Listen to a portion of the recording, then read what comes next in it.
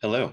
So I wanted to give a brief addendum to the sectioning process because I've realized that in order to preserve more brain tissue, we may want to change exactly how many series we section as. So a brief revisitation to what I had described in another video, the vibratome sectioning video. In that video, I suggested using 4 series of sections. So let's say that we've mounted the forebrain here, depicted in the lower left, onto a vibratome chuck. And if we want to section in 4 series, we basically do so like this.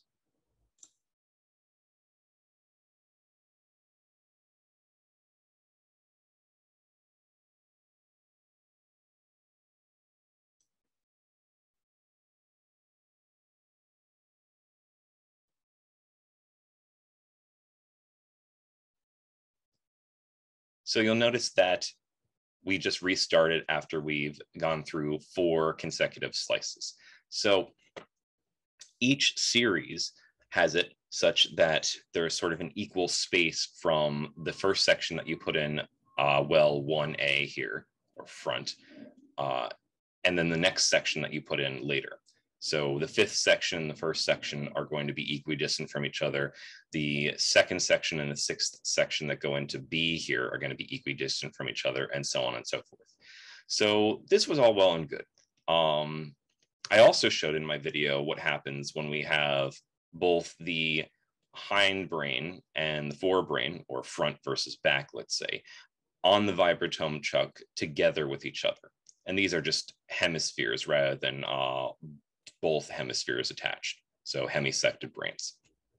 So if we were to attach both of them, we could cut down, no pun intended, our sectioning time to half of what it would normally be. And so it would basically be the same principle. It's just that we would separate out sections from the forebrain into their own column of wells here, and then sections of the hindbrain into their different column of wells.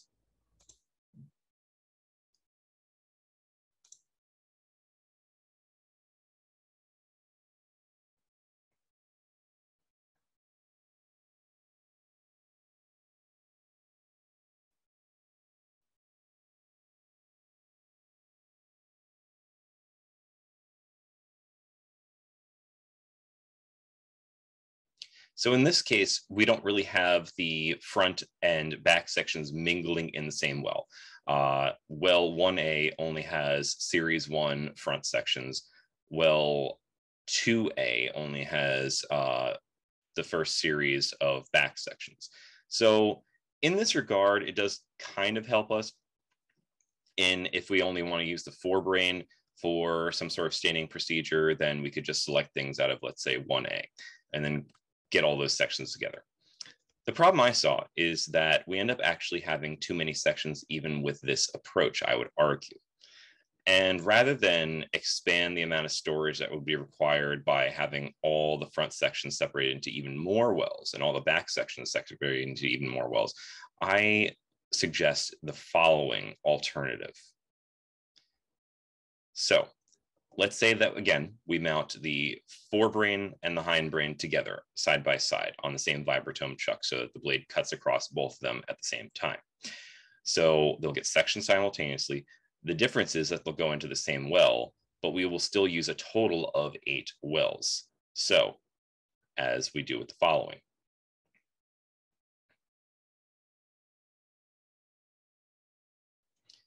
Here, both the forebrain and the hindbrain sections end up going into the same well as long as they come from the same slice. And we keep going into the next column. So we don't segregate them into different columns. We just have them grouped together with every single slice. In this way, we end up having 8 full series. So 1A ends up having all forebrain and hindbrain sections of that series. Same as 2A will have all hindbrain and forebrain sections of its respective series. So we don't have to worry about separating them out. And this also assumes that you're going to want to take snapshots or representative sections of the entire brain as you are taking up one whole series. So this way you don't have to pick through what's in a well to find the sections you want. You're basically going to take all the sections in this well and use them for a round of staining and still have 7 other series that you can select and go through. So what caused me to select 8 series rather than 4? Some of it I've already mentioned, but let's kind of get this down into some numbers here.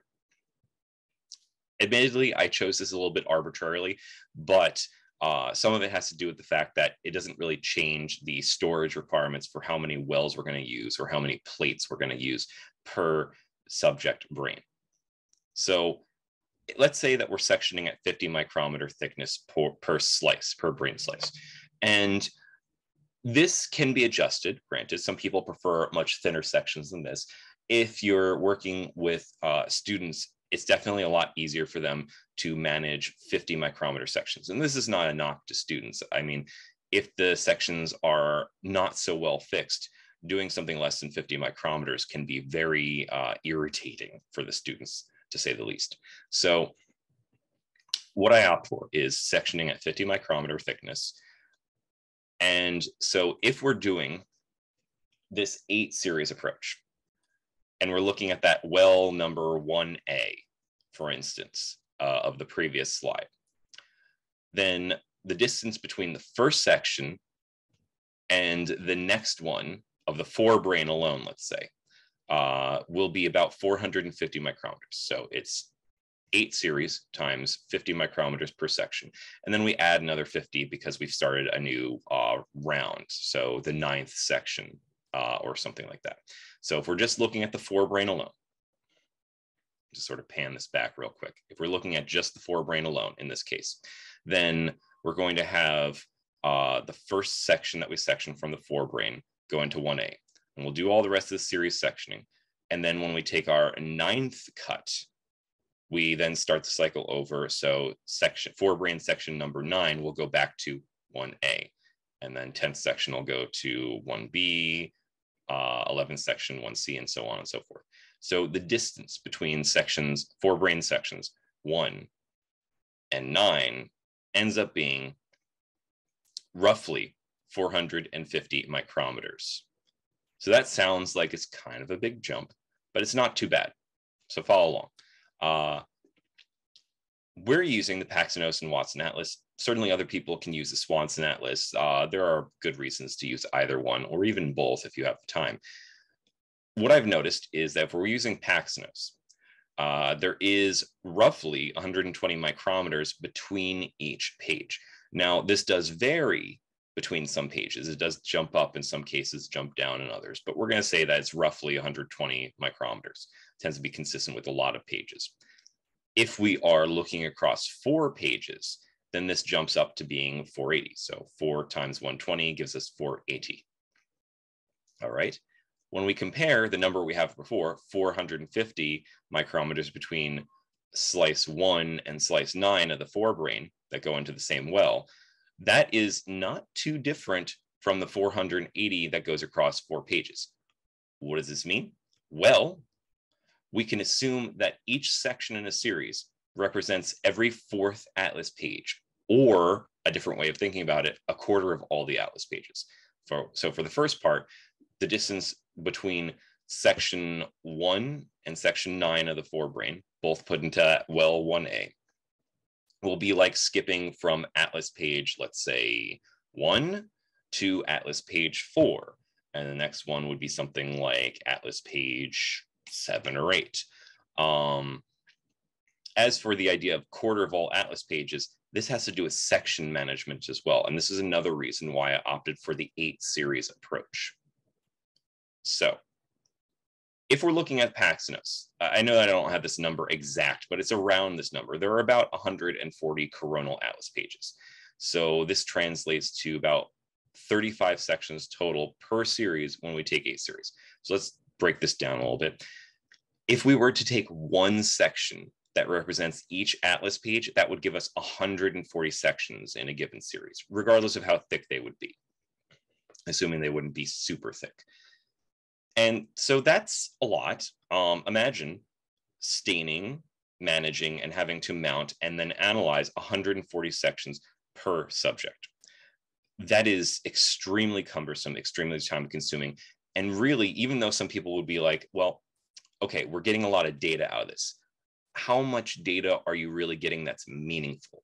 Getting data for the sake of data is not always helpful, especially when it ends up slowing down your research pipeline. So there are some cases where there are some brain areas that you could accidentally skip that are very tiny. But for the most part, if you're looking at a whole brain kind of approach, a whole brain staining and analysis, you don't want to have more data to manage and more data to store, especially if it doesn't create a leap forward in the actual conclusions you can derive from that data. So the idea of having 140 sections is just kind of insane to me. Like I said, there are reasons for why you might do that, but I don't think that in a lot of cases, starting out taking 140 sections per even series, let's say, is even reasonable. So if we were to do the 8 series approach, where they're being sectioned at 50 micrometers, this ends up whittling down the total amount of sections that we have per series to 35, which is far more manageable. So that way we get representative snapshots of the brain as we skip across a few atlas pages at a time, from one to the next, each section. We only have 35 sections to deal with, and the brain is not changing, thankfully, that dramatically from section 1 to section 9. And even this number is kind of a highball. If you had the full olfactory bulb intact and attached to the brain, and if the brainstem was not partially lost during brain extraction, in other words, brain extraction, sometimes we cut it short by accident.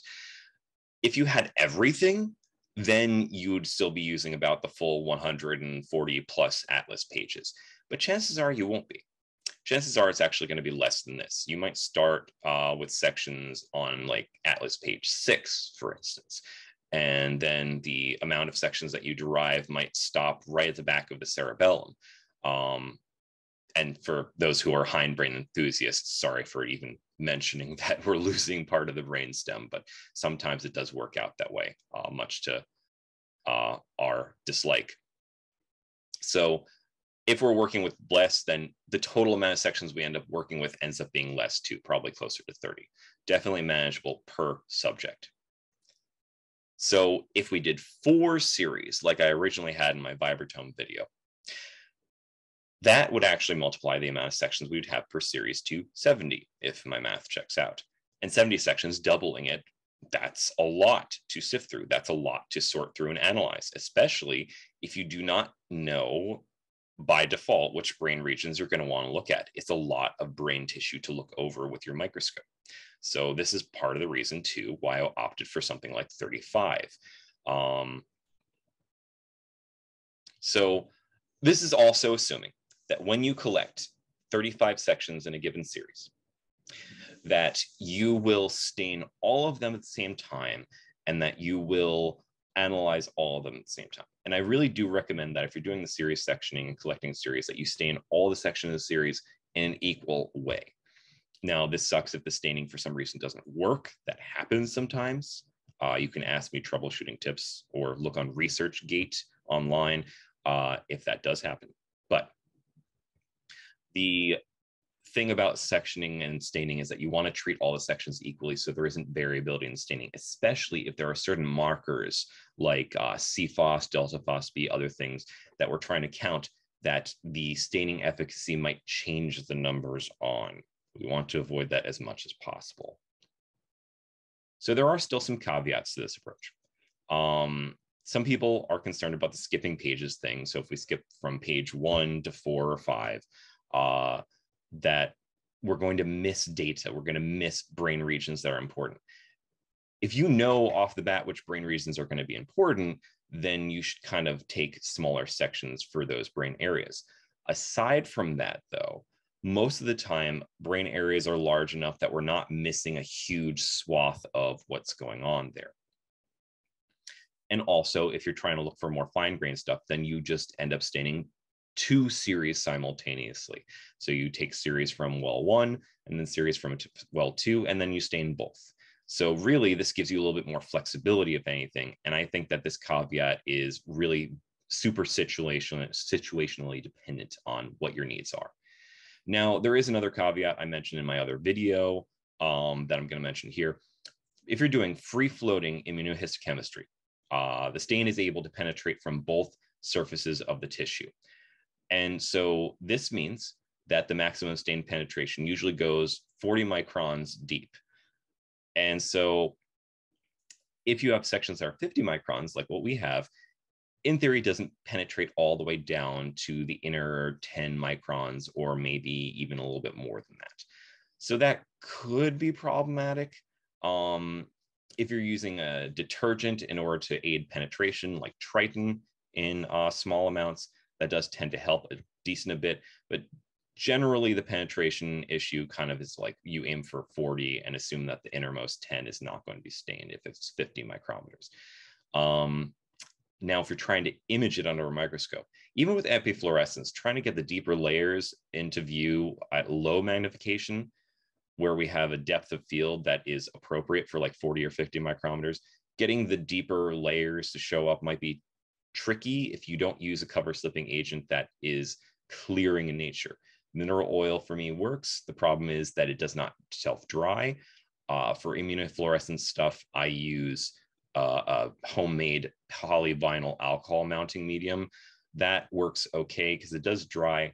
For it to clear the tissue, it has to completely dry within the slide as well. So I recommend using some sort of cheapo desiccation setup. Could even use Dryerite in a box or something. As I've mentioned, 50 micrometers, though, is a little easier to work with. We've had problems where when we try to go down to 40, the vibratome will have some uneven sectioning where we'll get alternating thick and thin sections. It might be missing part of the tissue. Again, see vibratome video I have separately for some examples of what that might look like. This might be like just trying to tune up the vibratome type issue. It might not apply to you. So you don't necessarily have to follow exactly 50. You could do thinner sections like 40 micrometers if that's really what your lab needs to do. Another thing to consider, if you don't do free-floating IHC, if you stick your IHC sections to slides first before staining them with immunohistochemistry or other types of stains, penetration is basically halved. So it's only able to penetrate from the exposed surface of the section, and the other surface that's stuck on the slide, it's obviously not able to get to. So it only penetrates about 15 to 20 micrometers deep. If you don't care about the other depth, that's fine. If you need to have sections this thin, I really suggest not using a vibratome in the first place. A cryostat would be better for trying to collect sections, even if it's the whole brain. It's very time consuming. A cryostat is definitely better for thinner sections. Trying to do this with a vibratome, even with decently fixed brain tissue, 20 micrometer or even 15 micrometer thick tissue is very problematic to work with, even if you're experienced with working with sections that are fixed and floating around in solution. It's super obnoxious trying to do that with just vibratome. With cryostat, all you'd have to do is section this really thin section, then take a warm slide and then just touch it to the section, and it slaps itself right on as it melts and dries instantly to the slide. So that's why cryostat would be better for that. All that aside, that's all I had to say for now. If you have follow-up questions, just let me know. But that is why I'm going to try switching to this 8 series approach. Thank you.